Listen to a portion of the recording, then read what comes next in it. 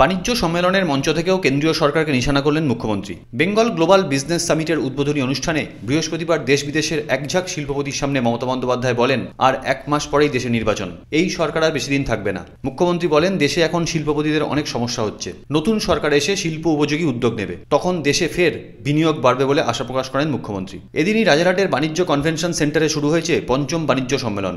মুকেশ আম্বানি, সজ্জন জিন্দাল সহ দেশ বিদেশের বহু শিল্পপতি উপস্থিত ছিলেন এদিনের উদ্বোধনী অনুষ্ঠানে। নিজের ভাষণের শেষে কেন্দ্রকে নিশানা করেন মুখ্যমন্ত্রী। বিভিন্ন সমস্যার কারণে শিল্পপতিরা এ রাজ্য সহ ভারতে বিনিয়োগ বন্ধ করেছেন বলে তাদের ফের এদেশে ফিরে আসার আবেদন জানান তিনি বলেন, কোনো কারণে কয়েকজন বিদেশি শিল্পপতি এদেশে বিনিয়োগ বন্ধ করে দিয়েছেন, তাদেরকে ফিরে আসতে আবেদন জানাচ্ছি। তবে ঠিক কী কারণে তারা দেশ থেকে মুখ ফিরিয়েছেন সে ব্যাখ্যায় যাননি তিনি।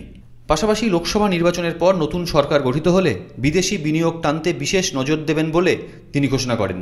আগামী 20 বছরের মধ্যে আর্থিক বিকাশে এদেশ বিশ্বের প্রথম স্থান নেবে বলে আশাবাদী মমতা বন্দ্যোপাধ্যায়।